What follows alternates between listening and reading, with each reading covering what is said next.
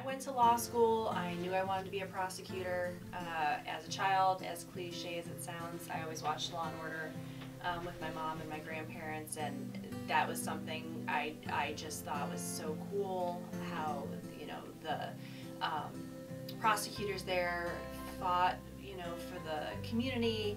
And in my mind, going into law school, that's what I wanted to do. There was no other type of law I wanted to practice.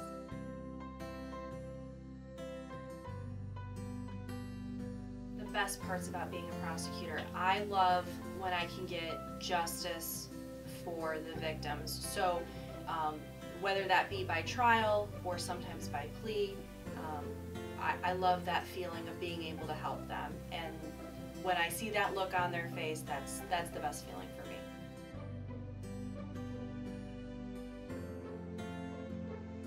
I guess the most difficult parts about being a prosecutor would be, for me, just being exposed to, you know, the worst parts of life, really. On a fairly routine basis, you know, we sort of bury it down, but occasionally we have a chance to step back and look at it and go, wow, this is heavy, and sometimes that's hard to deal with.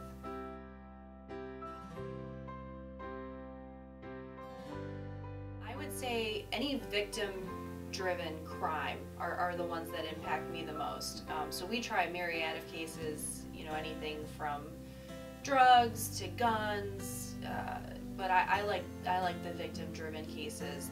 That's where I feel like I get the most, I get the best feeling of seeking justice for the victims.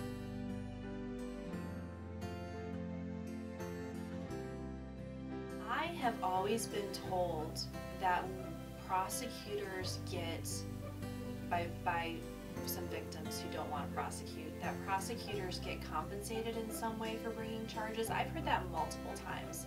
Not so much in this jurisdiction, but that's not true. So, you know, we oftentimes, you know, take cases that are very challenging and difficult, and we'll sometimes bring those charges in spite of, you know, the victim's wishes, because we feel like, you know, having a consequence for the behavior of that individual is going to be justice.